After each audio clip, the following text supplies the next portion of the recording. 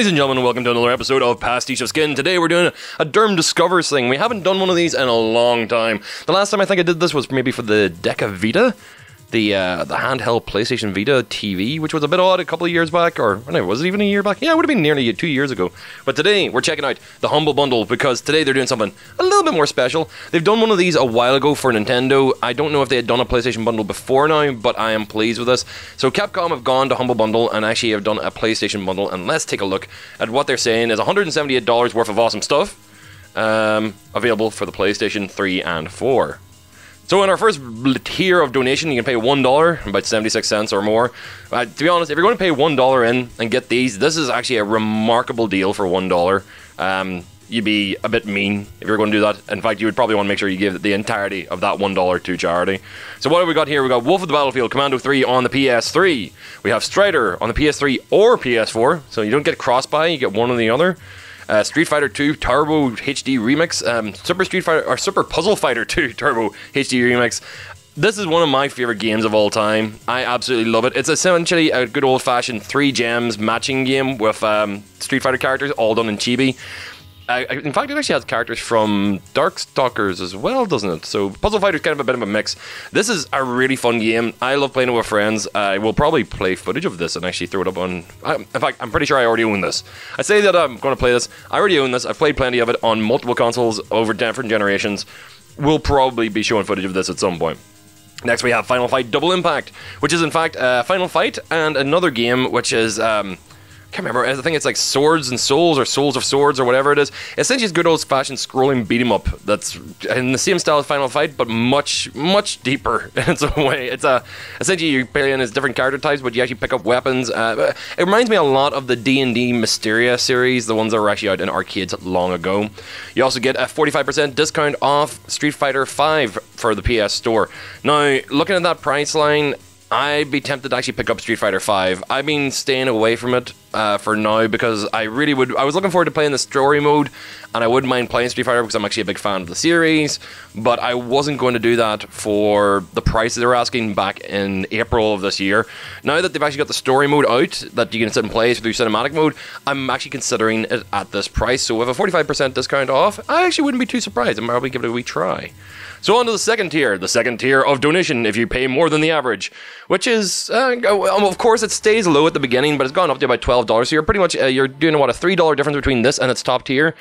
It's negligible. I always recommend to people whenever they're doing the Humble Bundle is to grab the biggest one unless there's specifically just one thing that you want from the lower tier. So Lost Planet 3, I haven't played a Lost Planet game since the first one came out. It's snow, it's planets, it's got mecha. I enjoyed playing the demo of the first one, but I haven't followed the series that well. I don't know how well it's aged and how well it's actually kind of maintained itself, but this is available on the PS3. Super Street Fighter 2 Turbo HD Remix, which you will probably be listening to music from this game in the background of this, because the remix music for this game series, or this game, was actually done by the OCREMIX crowd. They did an entire album, Blood in the Ashphalt, which is available for free to download. You can check it out online at their own website, which will be just on the bottom of the screen here somewhere, like, you'll link you out to it.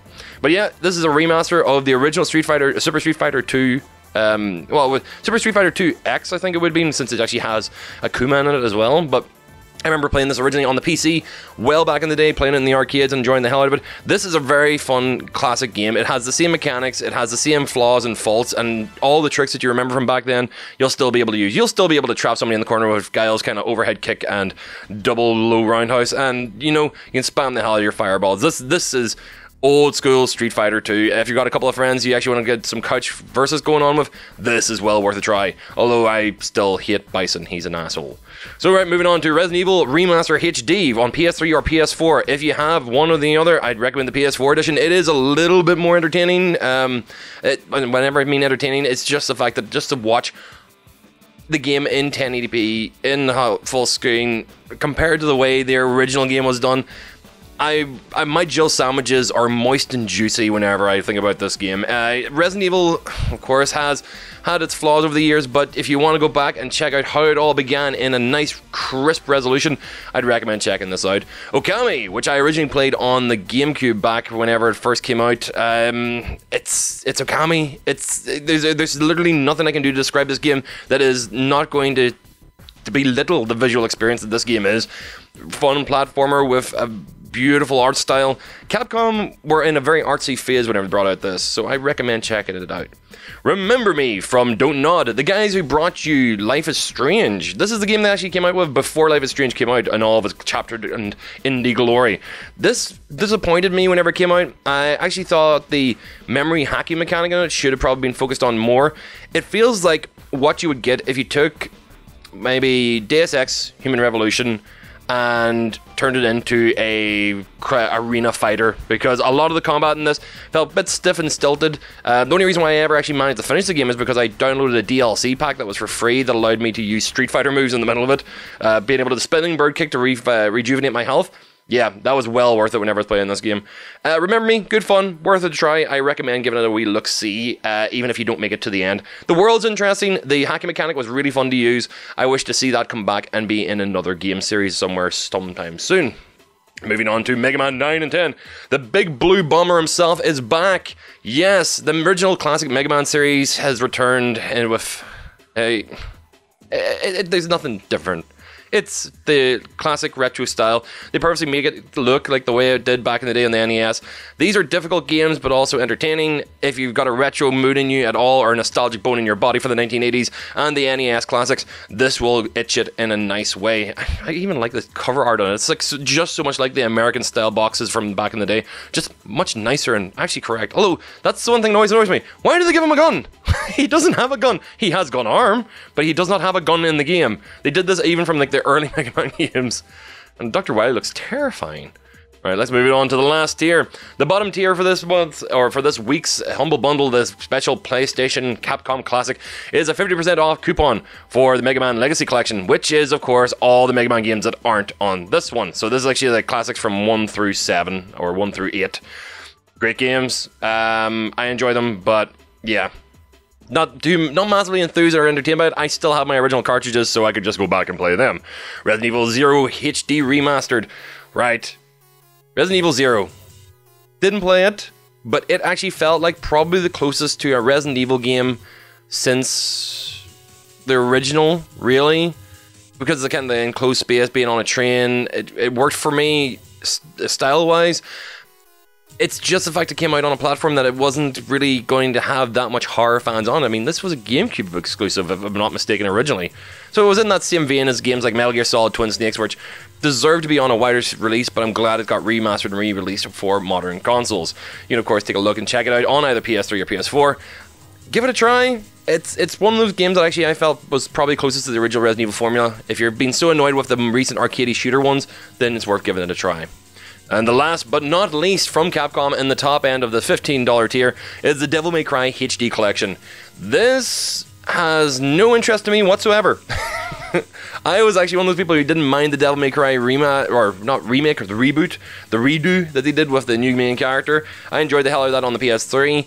I don't care about the original Devil May Cry games. I actually played through a first couple of them sparingly, watching with friends, passing the control over to somebody else, and I was happy for them to control and watch the spectacle rather than play these games. But the Devil May Cry original trilogy series is here and available to play as part of the deal. So yeah, that was actually the whole 15. And of course, supporting the American Red Foundation, RettSyndrome.org, and Save the Children. You can actually be able to grab this. I'm just going to pull down a little bit at the stats and take a look around here. Total payments of $250,000. Wow, they're actually doing really well this week. Yeah, this is the way I did my breakdown for my $15 was mostly charity, a little bit to Humble Tip, and a wee bit to Capcom. I'm not actually going to go through the payments deals here on screen for you guys because I don't want you to steal my PayPal, so thanks very much for watching. I hope you actually take a look at the games that are available and check out trailers for them before you actually go and buy them. But as it is now, this is a really good deal for PS3 and PS4 owners. If you have both consoles, this is definitely a deal. What I would like to see in future is if they actually decide to do a Vita or a PSP Classics or a PS1 Classics, there would be a really nice retro bundle in there. Or maybe even they got in touch with Square Enix, somebody that actually has a lot of classics from that era that they could mix into the middle of this. This has been, I'm really happy and delighted that PlayStation's actually been brought into the Humble Bundle list. Now that they've done one, they can do more. So of course, make sure you grab yourself a copy, and I will see you all in the next video. Bye bye.